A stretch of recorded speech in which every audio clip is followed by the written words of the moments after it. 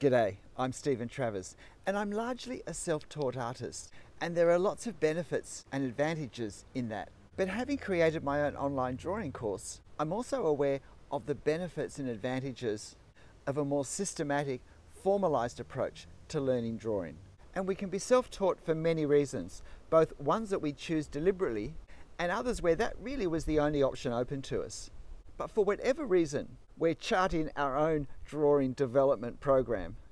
There are advantages and disadvantages. So how can we take full benefit of the advantages and either minimize the disadvantages or totally overcome them? So let me share with you my thoughts about ways we can all benefit if we're on a self-taught course. And if you're not able to make it through all of the points, just flick to the end because there's a really helpful and important summary which I think brings all the points together in a really good generalized way.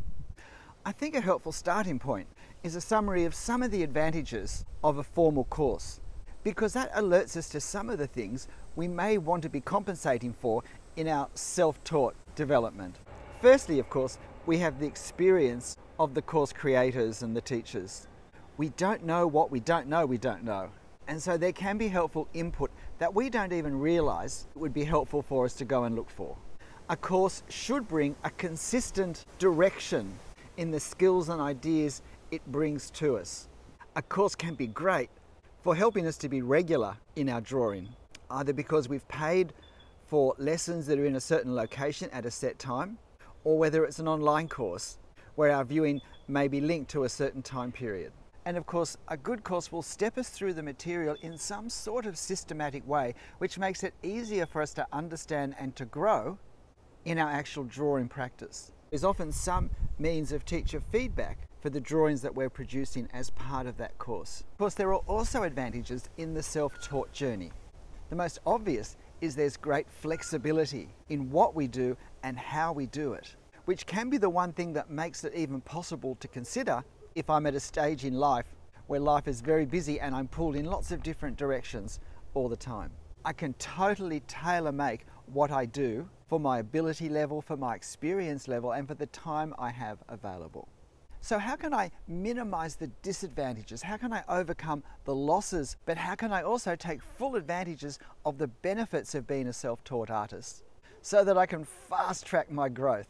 But these points I'm about to share with you are about how to get the greatest benefit to our drawing, learning and development for the time we have to put into it.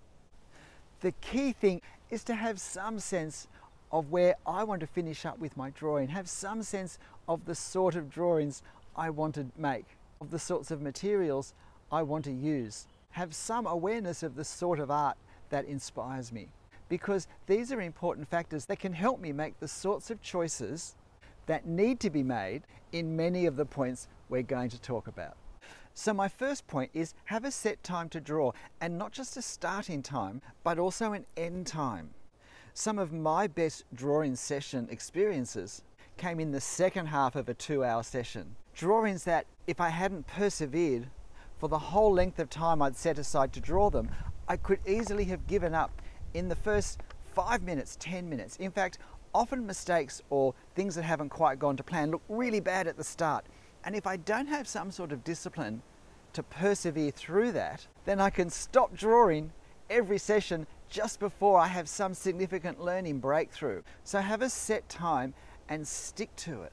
Not every session time has to be the same. In fact, I recommend it's helpful to have some short ones and some long ones, but have some long ones and stay at the drawing or stay at drawing for the full length of time. My next point is know what you're going to do before you sit down for a drawing session. A good teacher doesn't arrive in class thinking, what will I do now? And then take half the time available to work out what will be done and get organized to do it. So if I'm self-teaching, I don't want to do that either. I need to have a place already set up. I need to have my materials there. And that includes not just my pens or pencils, but my reference material as well, or the video that I'm going to watch. Lesson preparation is not part of the lesson. And this next point flows on from that one. Have a particular focus for that time. And of course, as a self-taught artist, I get to choose the focus which I think is going to be helpful at that point in my development. Here are some ideas. I want to work on drawing foliage because I can see that my foliage kind of looks strange. I'm going to pay particular attention to perspective in this lesson, or foreshortening.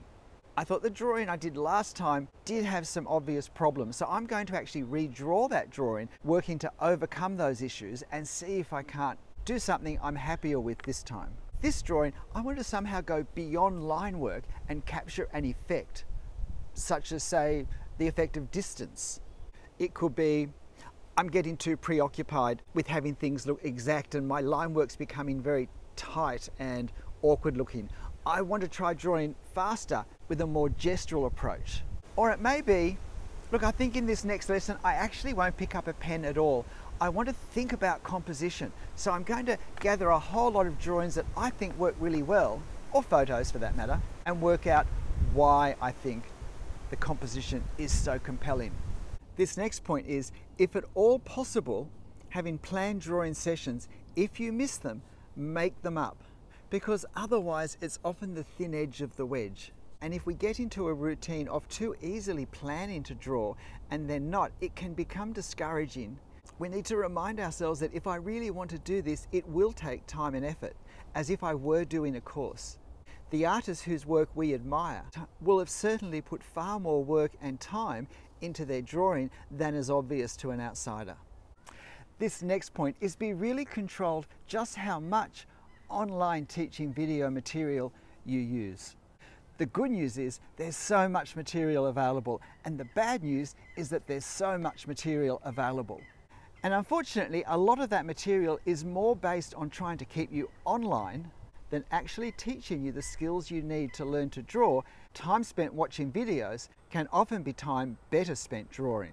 You should be spending a lot more time actually drawing than you are spending watching how to draw videos.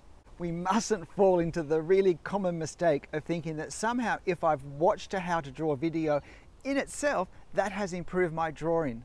No, that only happens when I incorporate that learning into my actual drawing, and that can't happen until I put pen to paper. And this next point flows very directly from that one, and that's to choose very carefully what teaching input I use. Firstly, not all how to draw videos are equal in value. Not everyone, even if they're very good at art, is necessarily a good teacher. But possibly the more important reason than that is that not all videos are compatible with each other, because every artist has their own aim in their drawings, their own techniques, their own values, their own drawing styles, their own approaches. And it's not necessarily mix and match with all of those factors with different artists, different teachers. It's not that one's better than any other, but they're all going to a different place. An obvious example is an artist whose work and whose thinking heads towards a realism style is going to teach in a very different way and have you do very different things than someone whose work ends up in total abstraction.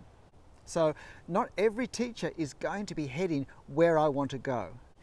And one way you can help work that out is to check the art of the teacher. Most online drawing teachers do produce art themselves, although it's not necessary to be an expert in the field to be a good teacher in the field. And if their work looks like it's the sort of work you imagine yourself doing or would like to do, then their teaching videos may be a good match for you. My next point is choose teaching videos that teach you how to think when you draw, not ones that tell you what to do. Because a good teacher will teach you in a way that encourages and leads you to develop your way of drawing, your own drawing style, to the best place it could possibly be. And poor teaching will have your drawings all look like the teacher's drawings because they've really just led you to copy what they do. The teaching hasn't helped me how to think so that I can apply that teaching to my style rather than have to adopt someone else's style by just copying the marks they make. And that's why I think draw this picture this way, step by step, line by line, is not a helpful way to learn to draw. It's a helpful way to end up with a drawing the same as the drawing of the instructor at the start. But it will not teach me how to draw an original drawing myself. It's that thinking process of how we translate a drawing from a scene or a photo onto paper, which is the vital creative part of the whole thing. And that's the most important part to develop in our mind, and learning to think of possibilities, to use our line, our tone, our colour, whatever we're drawing with, to express that in the way that I want to express that. This next point is choose videos, choose teaching material, it could be a book, but choose teaching material that's appropriate for your level of experience. How will you know if material is appropriate? Because when you watch it, you will be encouraged in your art. It will make you want to draw more. It will cause you to think, I can do that, because you will be able to do it. It connects with things you already know. Whereas if you're watching material and at the end of it you're still not sure what to do, it doesn't seem to make sense with other things you've watched, or you generally feel discouraged that you can't do what you need to do to become a drawer, then it's clearly the wrong material for you. And I'm not saying that's a fault with the material or with where you're at, it's just that it's not a good match. And when the material is suited for you, you will see your work grow. You'll see your enthusiasm to draw grow, and you'll see the sorts of topics and techniques that you try successfully grow as well. This next point is one that you might be tempted to skip, but it's really important, and that's to make sure you critique your work. And by critique, I mean mark it, evaluate it, give yourself some feedback. This is one of the important things that a teacher should do with work from their students. But of course, if I'm my own teacher, then I need to give myself some feedback. And while it can be a little bit challenging, it really is a series of skills that we can learn. I do have some videos on how to critique your own work, so look out for those. And critiquing our work, learning to see the things that haven't worked as well as they should, or as well as we would have liked them, is important, because if I accept things that aren't right in my work, then I will never grow past that point with them. In fact, if I'm happy to leave problems in my work consistently enough, I'll stop seeing them as problems. And at worst, I'll actually shift my sense of reality so that my wrong lines start to look correct, because I've become so used to seeing them look like that in my work. If we tolerate lines that aren't right, we can't move past having those wrong lines in our drawings. Develop a critiquing rhythm, in fact. It may be after every drawing or after every significant drawing. And you think, what was I trying to do? Have I succeeded? What am I pleased about? What am I discouraged about? It's not about being critical of myself. It's about finding the places I will most productively focus my energy and time and effort into in the future. This next point might sound odd, but don't try and start at the end. Enthusiasm can be our best friend and our worst enemy when we're wanting to learn a skill. We can get so excited at the creative energy and ideas that we have within us, but it can cause us to run ahead of ourselves. In my field of drawing architectural landscapes, I often see works by people who've drawn something which is clearly just far beyond their ability to draw at that point. And the truth is, it would have been far more helpful for their drawing development to have chosen something appropriate for their drawing skill level. The next point flows on from the last one, and it's a simple subject drawn really well is both a greater achievement and teaches us more than a complex subject drawn badly. I'm not saying we shouldn't push ourselves at times. That can be a very helpful thing to do, to deliberately choose to step out of our comfort zone.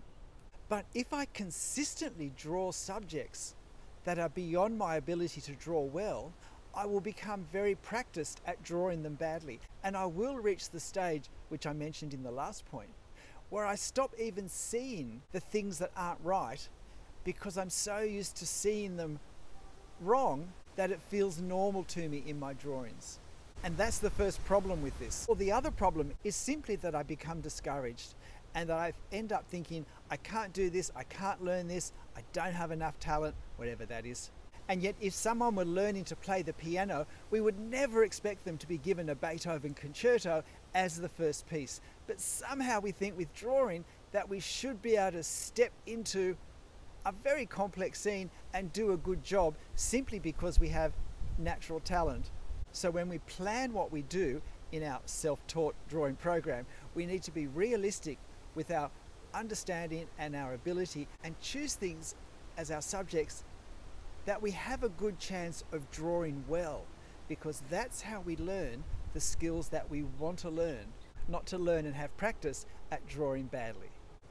This next point is probably more relevant if in your drawing or your art you're aiming for some measure of realism. If that's the case, find someone who you can take your drawings to and ask them, does this look right?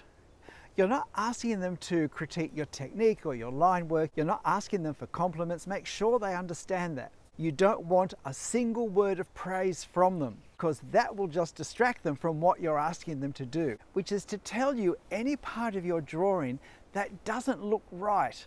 They don't have to understand perspective or to know why something doesn't look right, to think this side of the building just doesn't, it doesn't seem to connect with the rest of the picture.